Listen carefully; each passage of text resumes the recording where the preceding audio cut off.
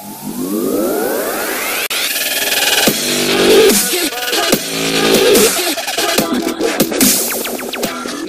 2016 Mustang is in the second year of its sixth generation. It was a smash remake for 2015, with a detailed exterior and interior, and excellent technology including leaps in electronic controls for steering, throttle, transmission, and stability, as well as safety, as winning 5 stars in all tests by the NHTSA, and good ratings from the IIHS. The Mustang comes in coupe and convertible versions.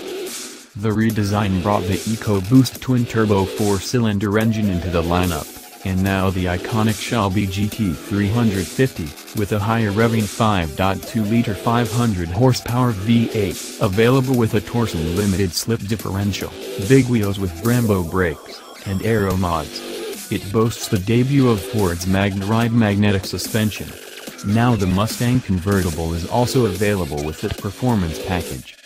For the most part, 2016 changes are all in available razzle-dazzle, new wheels and hood striping, a black roof, and new packages, California Special Package, Pony Package, and Black Accent Package. A 6-speed manual transmission is standard, with paddle-shifting 6-speed automatic optional. The standard V6 with automatic is EPA rated at 22 miles per gallon combined city and highway. The EcoBoost 4-cylinder is rated 26 miles per gallon combined, and the 5.0-liter V8 at 19 miles per gallon. The Shelby GT350 isn't rated, but who cares? Ford's new Sync 3 infotainment comes in 2016. It basically rewrites the previous Ford system, a good thing we think.